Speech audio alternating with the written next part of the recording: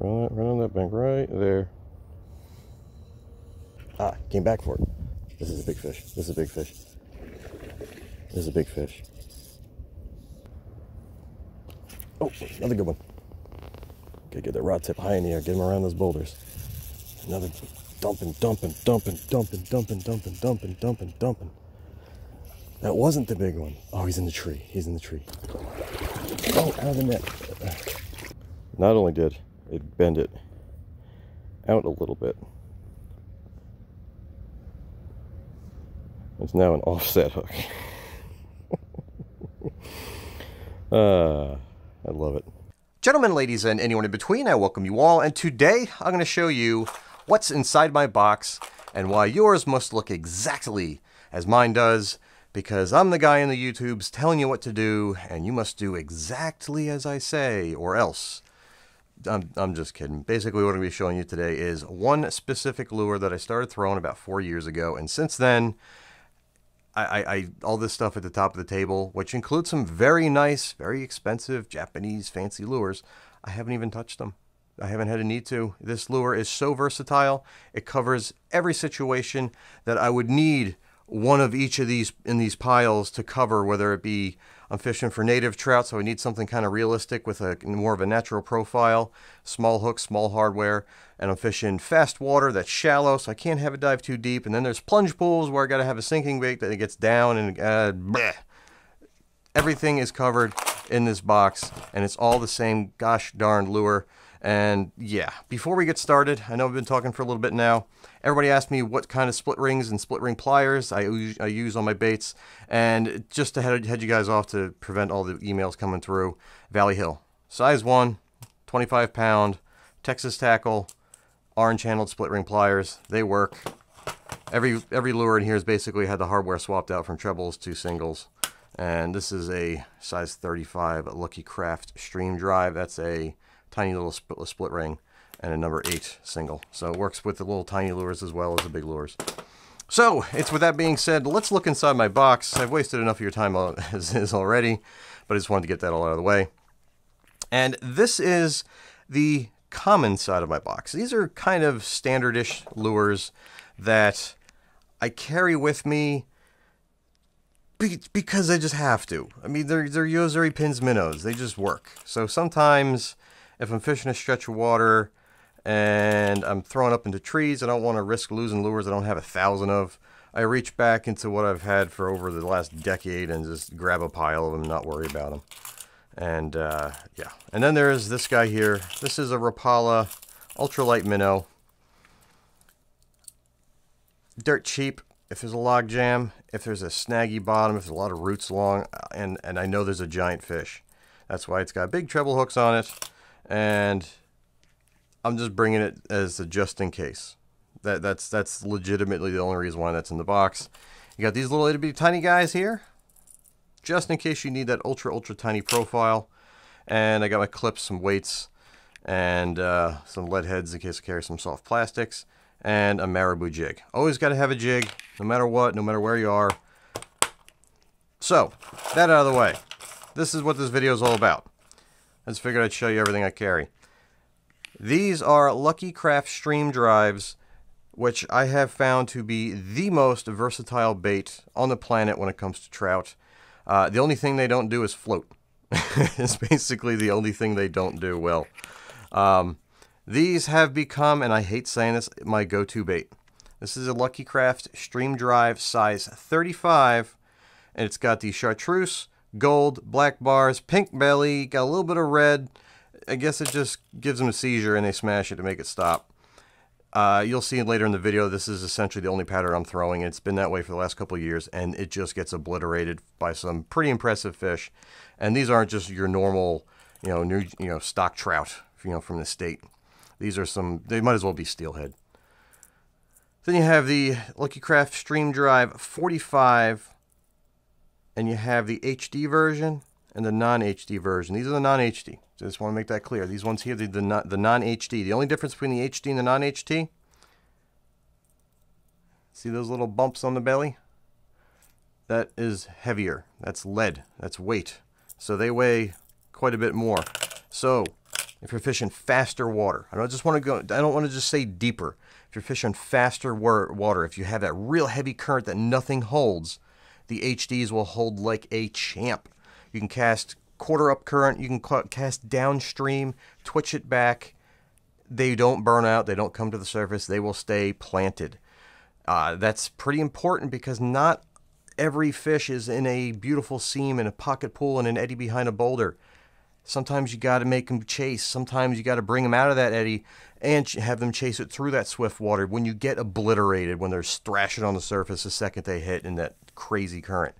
These will have better traction, allow that fish to track it longer before it's just kind of just surfing on the surface. This guy here, size 35. This is a little tiny one. Very, very small lure, lightweight. Very, very quiet entry when it splashes down. When you cast a split shot with a plastic worm or a salmon egg, an Amelia worm, you get that boom, and you get like a big commotion on the water because it splashed down multiple locations. These, you cast them, thumb the spool before it hits the water. They go in like a needle. Is basically the best way to put it.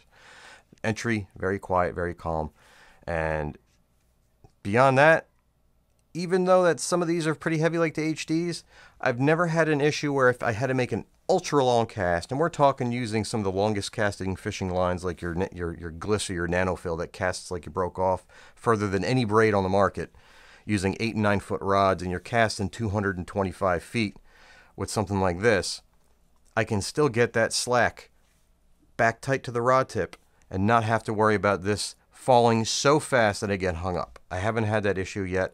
And again, if I'm fishing swift water, twitch, twitch, twitch, twitch. Every time you twitch, you're kind of preventing it from digging deeper in the current. So if you were just hanging off the rod tip on tight line in the current, it's going to continually dig deeper and swing lower. But once you start twitching it, once you're twitching that bait, it's no longer digging deeper. It's a good way to kind of save lures. Even these kind of baits here. This is a Shimano Cardiff Toga. This is a Duo Realis. Same thing. Twitching these baits keeps you from getting hung up, keeps you from getting too deep, even though the Cardiff Toga from Shimano is a fairly quick sinking lure. So it's with all that being said, guys, I'm going to leave links down below for where you can get these. Really, it's one of those things. Pick up 2 or 3 or 4 different colors. Pick up an HD and a couple of non-HDs. Size 45, you'll be good. If you want to go down to the size 35, you're more than welcome to. I don't know if that's going to make a true difference unless you're fishing wild trout streams that are real shallow and that kind of deal. But and these here, if you get a chance, I'll leave a link down below. And at the end of the video, that shows the underwater footage of these Lucky Craft Wanderers, which are some of the longest casting baits on the market. They perform 90% of what this thing does. The only thing they don't do is really handle that really fast current without coming back to the surface, because they don't have that molded in lip. They do want to track back to the surface in a heavy current. If you're in the standard frog water standard current, you're not going to have an issue. And I'll leave a link to that so you can watch that, because the underwater footage and the sound it makes as it's falling. Maybe not the best stock trout bait, maybe in the larger sizes anyway, because this thing gets pretty big. The small size, you'll see at the end of the video that I put out in a second, that you're going to see. This guy here gets obliterated. So, yeah. Hope you guys enjoy this. Hope you guys enjoyed what I just showed you. Definitely give these things a try. I want to see you guys catch more fish. All right, until next time, guys, enjoy this, and I'll see you soon.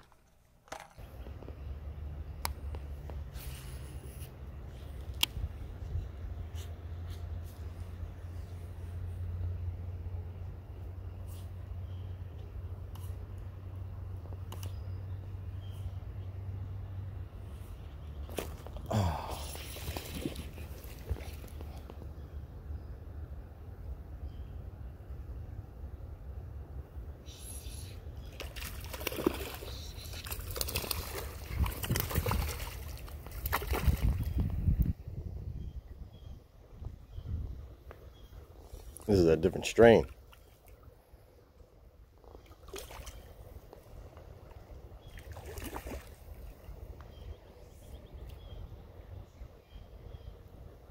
See what happens if we give him a little bit of slack.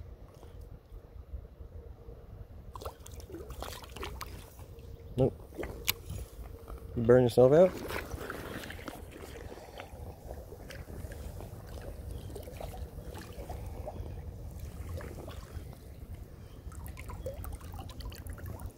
Beautiful rainbow.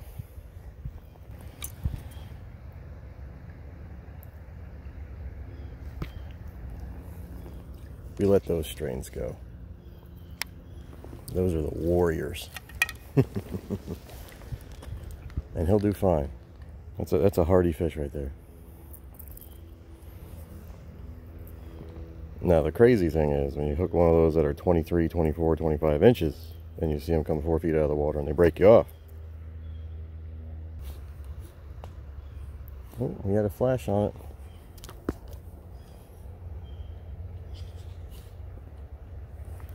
Oh, this is a better one.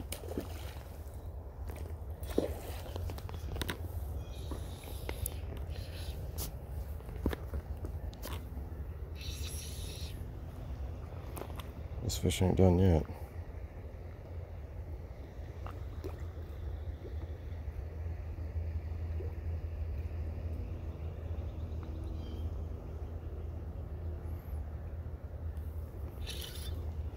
What are you gonna do, huh?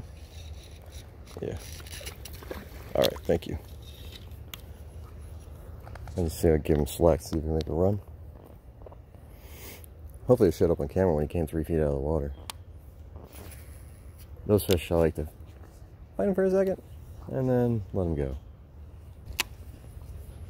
What's so great about these is they'll hang in virtually any current. Doesn't matter if it's going, you know, 1,000 CFS, 2,000, whatever the flow rate is for your stream. And if you got a kind of quarter up current to get it deeper, they sink level on semi-slack line. You twitch them and they'll kind of back up a little bit if you get the nose up, and then it kind of goes back. But it'll get down in these pools. And you can fish these things in a foot of water, or you can fish them in a pool that's, what, 4 feet deep right out in front of me here, and cover every part of the water column. They have a little bit of a built-in action. I just saw one. Kind of showed itself. But they really come alive when you start twitching them. And they'll do a little shimmy like a wander on the fall. And the wander is another great one to be using right here. But sometimes in the faster water, if you want to get it down deeper, the little tiny lip this thing has kind of gets it to track down just enough. See that little lip?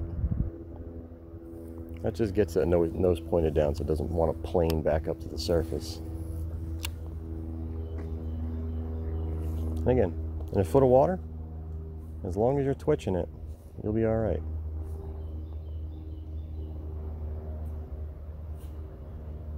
That fish I caught just before, he hit it on the drop. And they cast like a stone. Another major bonus is you can put singles on them and really keep those fish pinned. Now I have two small size, I want to say 8s on this lure right now.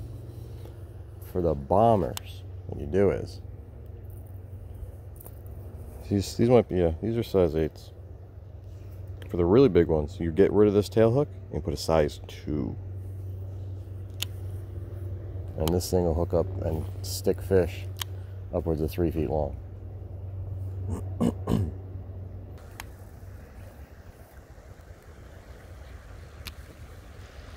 Oh. Oh, he just came out and bum rushed it. Yeah, we ain't gonna be able to pull nothing out of there. Oh, that's too funny. Oh, that's too funny. Yeah, we knew there was gonna be one home in there.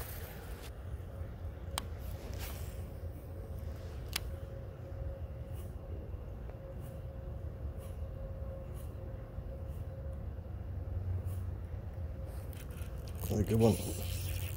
Oh shit.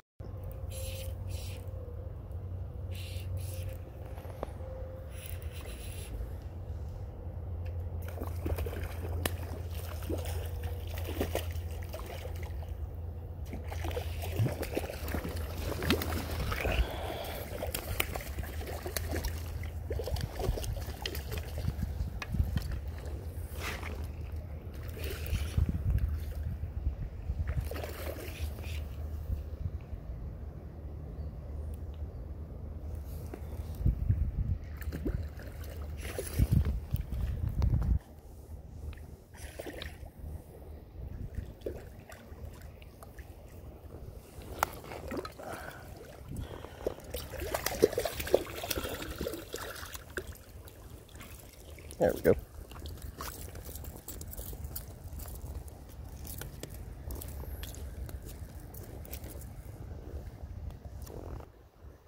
Beautiful. About, I'd say solid 15.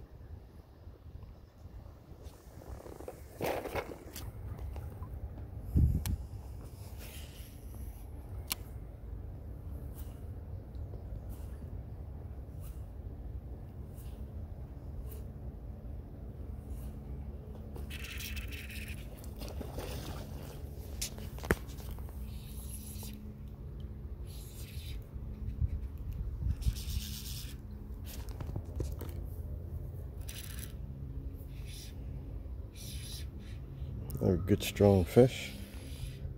Dump some line.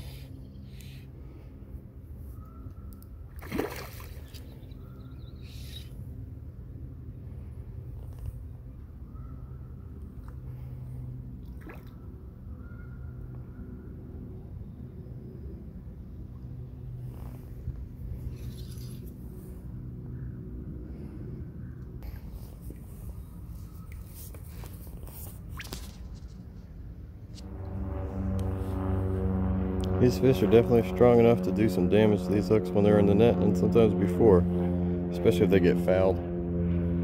You usually end up swapping out these hooks on a good day at the end of the trip, or I have another one of these. I usually keep multiples because you can only bend these hooks back so much before they get real brittle.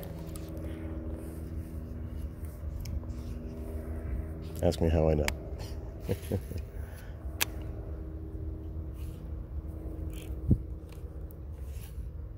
These fish are so fun.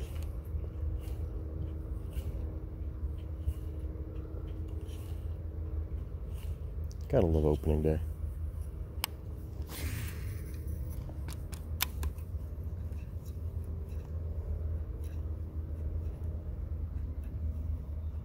And these fish are fired up.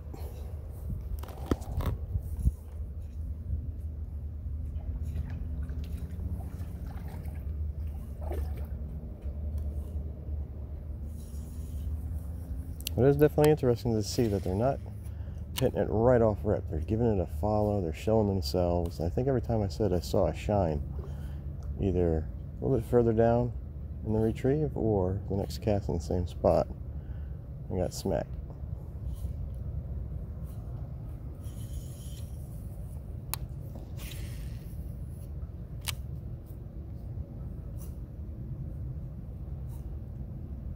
That fish looked like it charred, like right on the edge of that boulder was when it first showed up.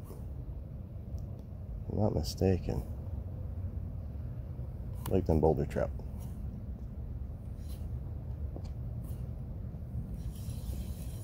That's also why we like using the singles, because you can come right off the backside of the boulders, especially the number 2 singles. And if you get hung up, say if there's like a caddis embedded on the rocks, you'll just scrape up the backside of that rock with the owners. Can't say that about some of the VNCs and some of the other hooks. The bend of the owner, it's kind of curbed. The point, I should say, almost like a claw, and it's less likely to drive the point in. Like the more pressure you put on it, the more it cams into the rock and drives that point in. With the design of the owners, it's a little less susceptible. You don't get hung up as much. And when you do, you can usually just put steady pressure. None of that buggy whipping stuff to get it off of a rock. Usually steady pressure, as long as your knot's good and your line's strong enough to get it to pull out.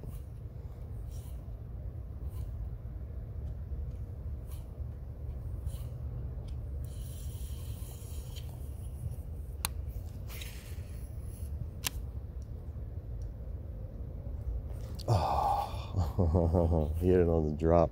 Slack line. Ah, came back for it. This is a big fish. This is a big fish. This is a big fish. Okay, I'm gonna have to go and get this one before it runs me down. And we're about to see how good these hold. These are on the back of the boulder. We got them around the edge of the boulder. 4-pound test. This thing has a lot of fight in it. That's a big trout.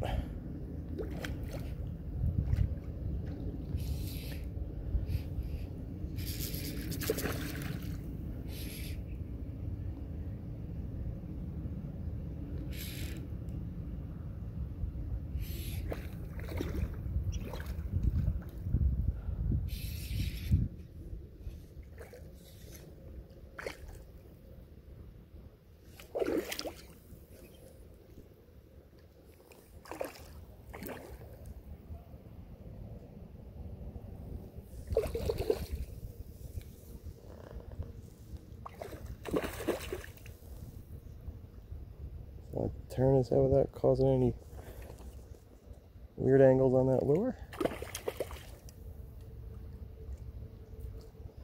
And we get below him. We're about done with the showboat in here. I'm gonna try to get this fish landed. Oh, out of the net.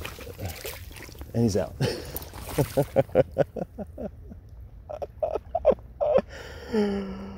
Oh, I looked behind me. I thought I saw somebody coming. And I took my eye off that fish. That's funny. That makes it all the better. Hopefully that showed up on camera.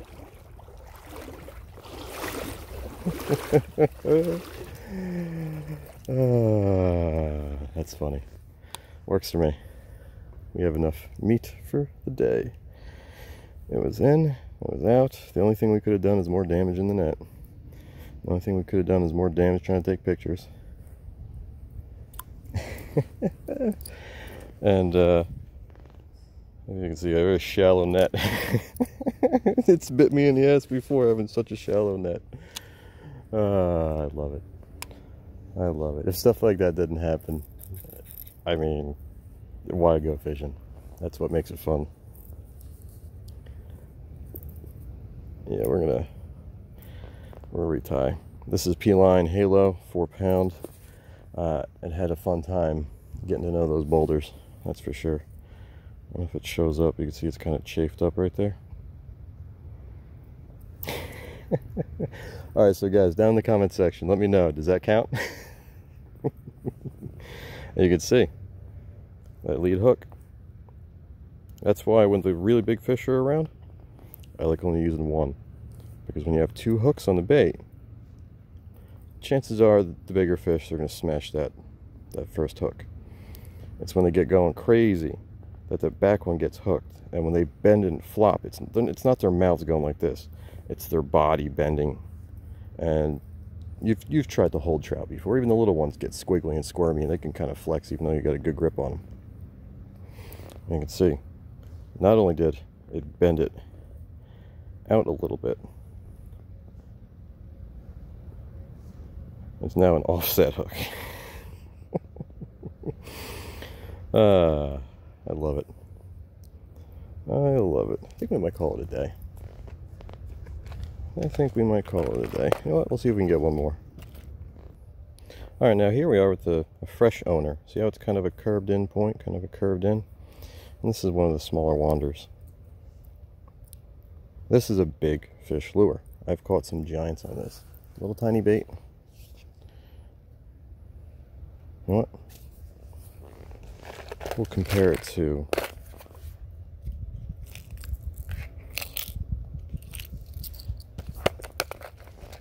this is the Rapala Finesse, just to give you an idea. That's the ultralight minnow, and that's the Lucky Craft Wander. These are great anytime you're fishing. It doesn't matter what you're fishing for. But they have a very erratic twitching motion. They cast like a dart. And they'll sink with a crazy shimmy. And they have a very quiet entry. Now the stream drive that I've thrown before was their standard version. They have an HD, which is much heavier for its size. And sometimes you want to work with a slower twitch cadence. So it's for that reason I was using the standard ones, not the HDs. HDs get down a little too quick for this kind of water.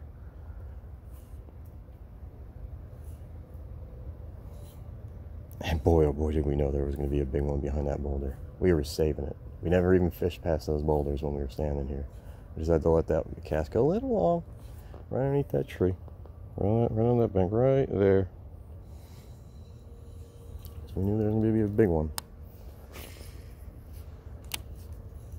And there sure was.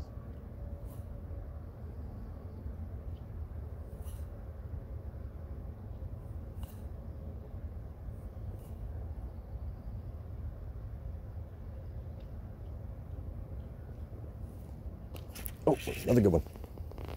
Gotta get the rod tip high in the air, get him around those boulders. Another dumping.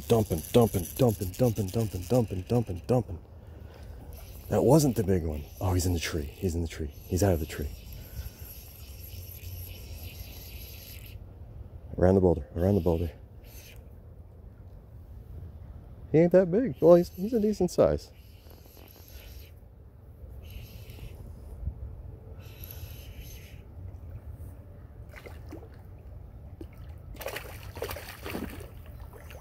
That's that single hook.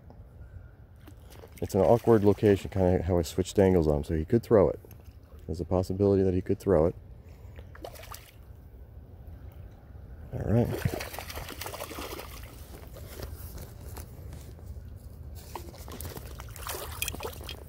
And again, one belly hook on this lure.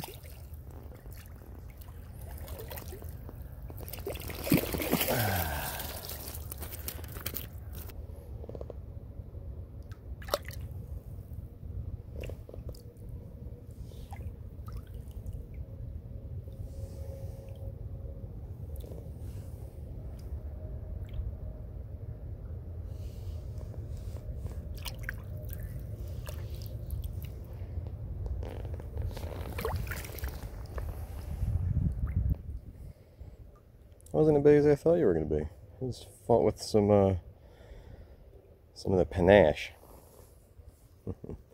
Alright guys, I hope you learned something today. I hope you had a good time watching. And hope you guys had a good opening day. And I was only able to get out for about an hour today. Maybe an hour and a half. So, gotta go to a birthday party. And it's, I don't know, 11 o'clock. Stopped at a few spots just to see how many people were out, shockingly. The 4 spots I stopped before I decided to fish this were empty. There was nobody. There was not a single person here. So, keep on buying them fishing license. Keep on hitting that like button and keep on subscribing. Until next time, guys, tight lines, and I'll see you soon.